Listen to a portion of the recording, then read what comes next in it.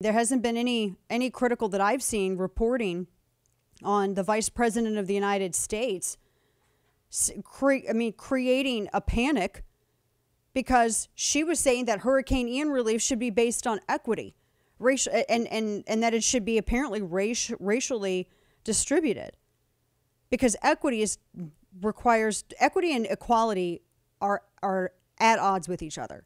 Equality abhors discrimination. Equality is about making sure that everyone has the same opportunities, and the results may differ. Equity focuses more on equal results, meaning sometimes and most of the time, you have to actually incorporate discrimination in order to achieve absolute equal results. Free will and personal choice is disregarded as factors that affect the outcome. It is an illiberal communist notion. And the Vice President of the United States actually said on stage and was broadcast by C-SPAN as saying, well, this is audio soundbite 1.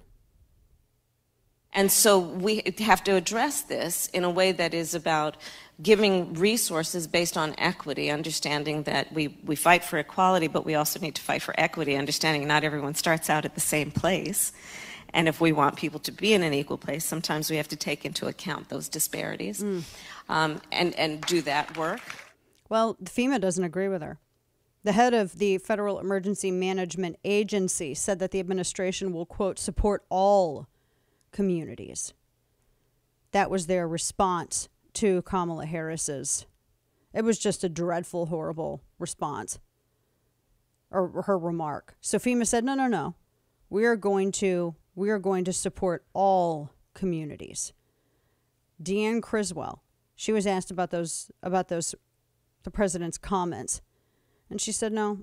She said, quote, I committed that to the governor. I commit to you right here that all Floridians are going to be able to get the help that is available to them through our programs.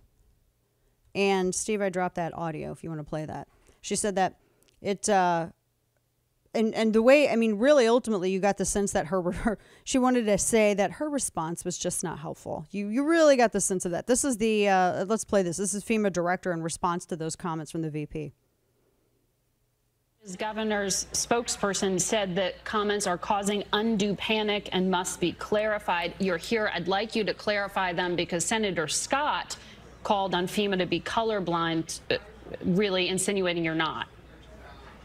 Yeah, look, Margaret, I was on the ground. I was on the ground Friday and Saturday. I was assessing the damage personally and talking to survivors. There are a lot of people that are going to need assistance as a result of this. And one of the things that I have known and I have experienced responding to other disasters, that there are people that often have a hard time accessing our programs. There's barriers to our program.